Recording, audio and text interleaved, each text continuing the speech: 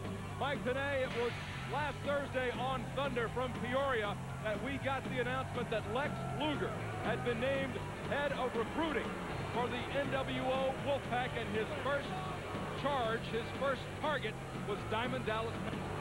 Well, on Thunder, we witnessed Lex Luger and Diamond Dallas Page defeating the Giant and Brian Adams.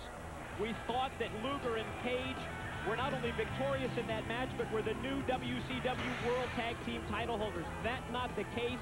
As we mentioned earlier, that's going to be settled at the Great American Bash.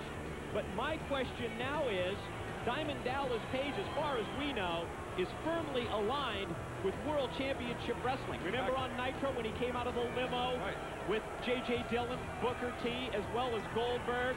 Now the question is, in my mind, now that Luger has had the opportunity to sit down and talk with Diamond Dallas Page, now that they've been a tag team, a very cohesive unit, is there the chance that DDP is going to turn his back on World Championship Wrestling and become the newest member of the Wolfpack? Would we have ever thought we would see Sting in red and black face paint as we did Thursday on Thunder, and wearing the red and black t-shirt of the Wolfpack? I never thought I would see that. So we can't say for sure that Diamond Dallas Page is firmly with WCW. I thought Sting was firmly with WCW. He's gone.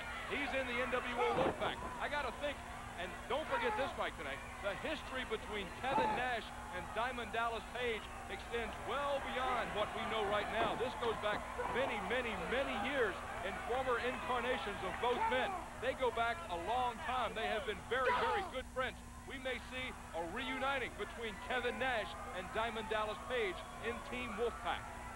Now, of course, Lex Luger mentioned that he was going to take those recruiting duties very seriously. And I tell you, back in the locker room area, Scott, at the WCW events, there is so much speculation. It's running wild. It's running rampant about who is going to be the next individual or individuals that are going to make the jump over to the NWO, be it either NWO Hollywood, the Black and White, or the Wolfpack. I got to think that there will be more surprises. The NWO versus NWO versus WCW war is not nearly over.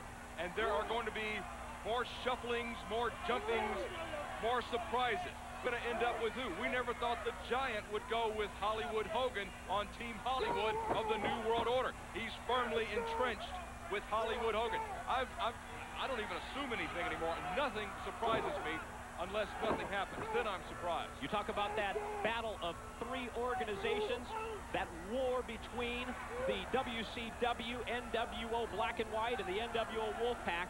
Well, the next battle in that war is going to be waged at the Great American Bash when Hollywood Hogan and Bret Hart, a team that sure looks to me to be united, against a team that on paper, and at least in the ring in their interviews, looks to be divided, and that's Rowdy Roddy Piper and the Macho Man Randy Savage. It's even to the point that Piper and Savage will be on the pay-per-view as a tag team, and when that match is over, they go into another match as opponents.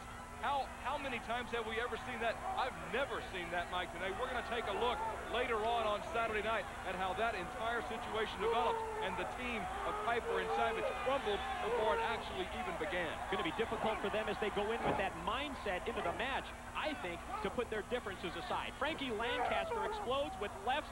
Oh, Roadblock just squashed him with that splash move. Out of nowhere, Roadblock just dropped on poor Frankie Lancaster, and the thumper has been thumped by the Roadblock. One thing we can say, Roadblock has amazing agility for a man nearing the 400-pound mark. Front slam with impact and authority, and the 400 pounds behind it. Roadblock going out to the ring apron. We've seen him do this backflip before. The backflip into the ring. Oh, man. Count to 100, Charles. It's over. Look out below. Easy 3-count victory for Roadblock. The Roadblock wins it over Frankie Lancaster. Stay with us. Much more, including Sting, on Saturday night.